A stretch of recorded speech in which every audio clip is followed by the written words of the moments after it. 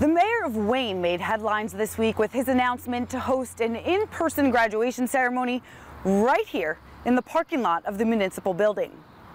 Mayor Vergano admits that the two ceremonies he has planned for the two high schools in the township will inevitably violate Governor Murphy's orders of outdoor gatherings with a maximum capacity of 100 people, seeing as each class has about 300 students. But Mayor Vergano says this decision isn't a political one. He says he's just trying to do right by his community and the seniors who have missed out on prom, school trips, sports, and so much more. For Juliana, a senior at Wayne Valley High School, the ceremony will be both the reunion and the goodbye she hoped for.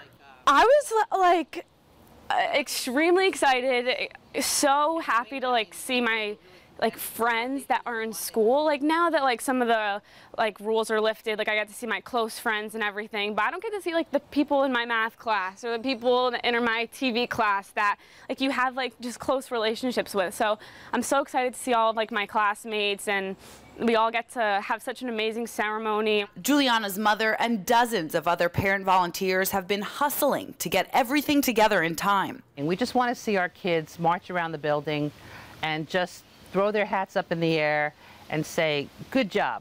Wayne Valley High School graduation will be next Thursday, the 18th at 6 p.m. and Wayne Hills High School graduation will be the following day, the 19th at 6 p.m. Social distancing will be the main theme of the ceremonies, with students sitting and marching 6 feet apart, clad in caps, gowns, and masks. The students' chairs will be socially distanced, and there will be a barricade between the students and their families. Speaking of families, each student is allowed 2 guests, but those guests have to bring their own chairs. Reporting in Wayne, Emily Young, New Jersey News Network.